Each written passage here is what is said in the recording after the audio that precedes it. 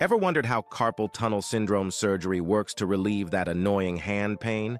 Let me explain in 70 seconds. Carpal tunnel syndrome happens when the median nerve in your wrist gets squeezed due to swelling or pressure in the carpal tunnel, a narrow passageway in your hand. The surgery is called a carpal tunnel release. There are two main types, open surgery and endoscopic surgery. In open surgery, the surgeon makes a small incision in the palm to access the transverse carpal ligament. They carefully cut it to release pressure on the median nerve. With the endoscopic approach, a tiny camera is inserted through a small incision, guiding the surgeon as they cut the ligament from inside. It's minimally invasive. After surgery, you'll likely wear a wrist brace and start gentle exercises to regain strength and flexibility.